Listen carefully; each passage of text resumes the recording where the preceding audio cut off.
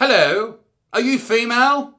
Sure you are. This one's for you. Now that the future is female, I must take this opportunity as a white boy, a white man, a straight white male pig to apologise for oppressing you for all these years. I didn't even know I was doing it, but apparently I was. But here's the thing that I didn't even know about, but every straight white man needs to apologise just like me, and I'll do it on behalf of all of them. I'm sorry for being sexist in the most heinous and horrible and disgusting way possible, and that is through Monopoly.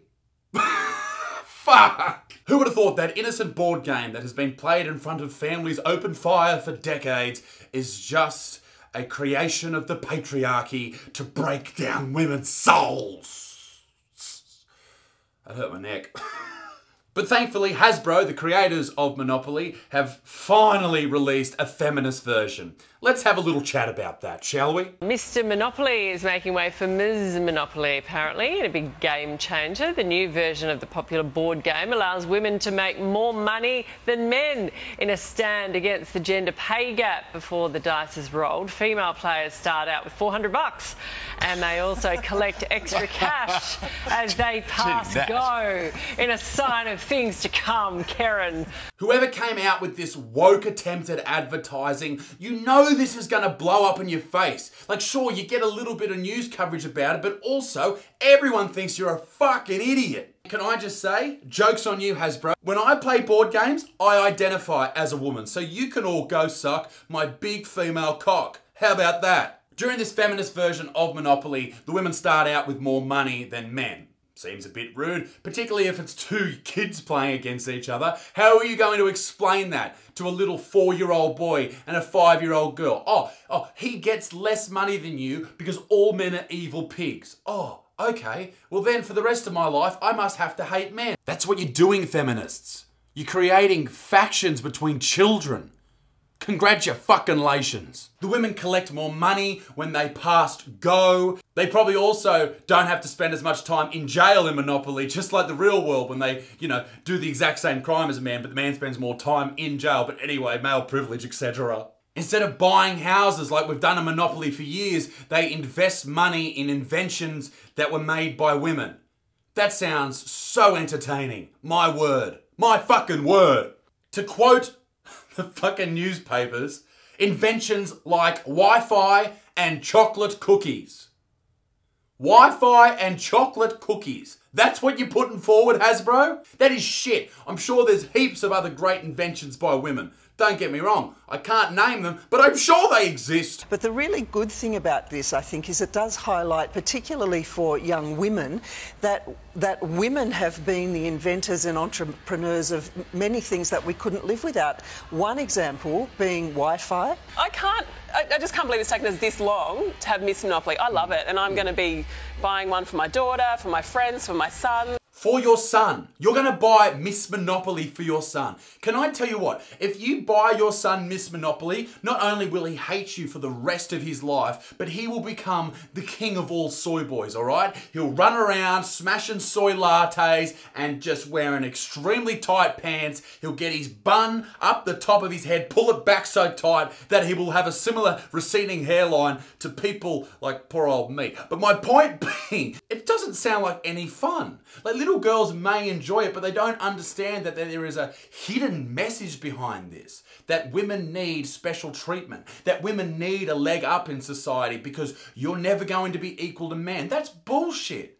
Don't raise your daughter like that. Raise her that she can fucking take on anyone. And sure, there's pieces of shit in the world that she's going to have to avoid and deal with. But that's life.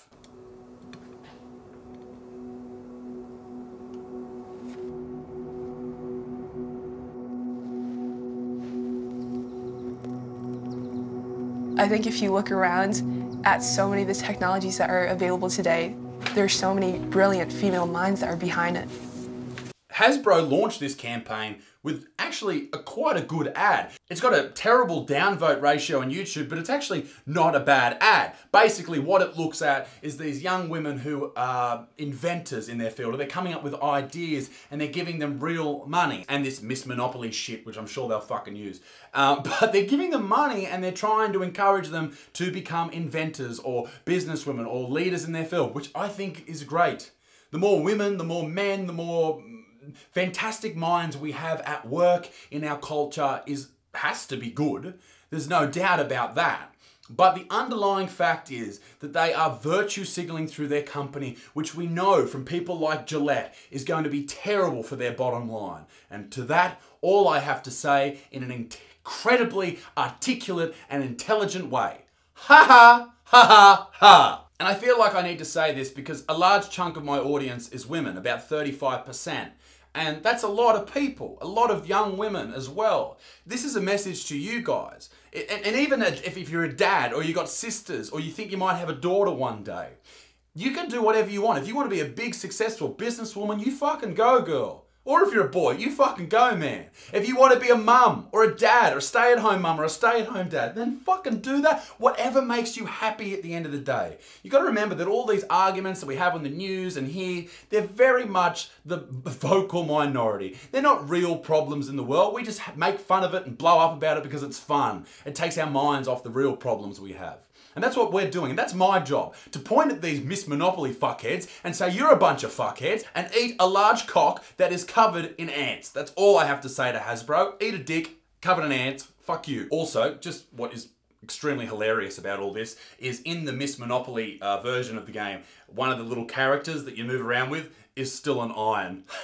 I love casual sexism. Hooray! But unfortunately for the feminists who are really going to enjoy this game, yes, they may start out with more money than the men, but real life is going to take over. And they're not going to play the game for the hours needed to win. Maybe they're going to get pregnant during the game. And then the men will eventually just play for longer and make more money. And then, well, the wage gap will exist again. And then they'll complain. And then Miss Monopoly will be fucking sexist. And then we're back to square one. Because that's just how life works, bitches. But the sad truth about all of this is what Hasbro has forgotten is that the game Monopoly, or the patent at the very least, in 1906 was invented by a feminist. That woman's name was Lizzie Maggie, and she invented that at the turn of the century, and yet she gets no mention in this game. So you've dropped the fucking woke ball there, you little fuckheads. Could have actually run with a really cool thing and had the inventor of the game involved. But you didn't. And in fact, I think this whole thing just needs to be thrown in the fire that your parents have made you sit down next to and play this shit version of Monopoly. In fact, what you should break out is my version. It's called Butterfield.